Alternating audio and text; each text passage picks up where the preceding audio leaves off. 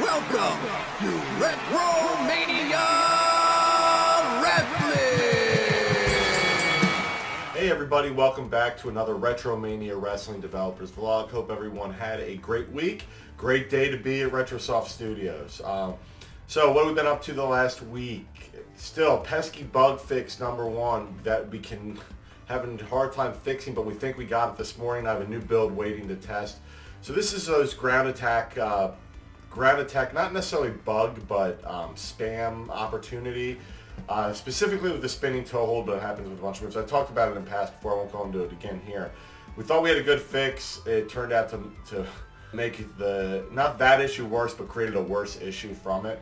We've since tweaked that. We will be testing it later today, and hopefully we can put that one to bed and get these console updates pushed out. Speaking of which, we have started on the console updates, so we are going through that process. Nothing really to report except that we are working on them and we're going forward. Again, that ground attack bug has really been the pain in the butt that we're trying to fix correctly. On the artwork front, we have been working on new animations for both Chris Bey and James Storm. So they each have 7 new moves, very cool ones. They're coming along well. And then we have a couple other miscellaneous art assets that we're cleaning up still. So all is good on the art front.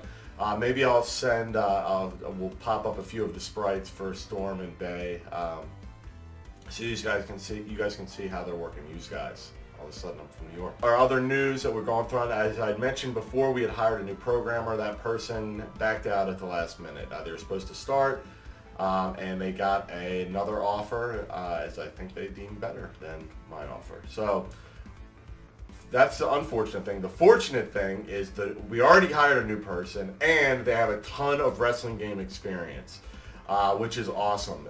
Me and some of the other testers who are all like obsessive wrestling game players and fans, we're really excited about this. Nothing against Faulty, as I love him, and he's our lead programmer now.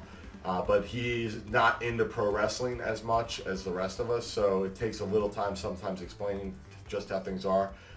The same is not said about the new gentleman who's come on board with us. So I'm really looking forward to him. He's already started getting his feet wet this week. So really good things are coming, I think, on the development front. So I'm really excited about that. So still recovering from Retropalooza a little bit. I had a lot of crap waiting for me when I got back. I'm still following up on some of it. But it's good to be busy, right? We are making strides, and we are going to get these updates out to you as soon as we can.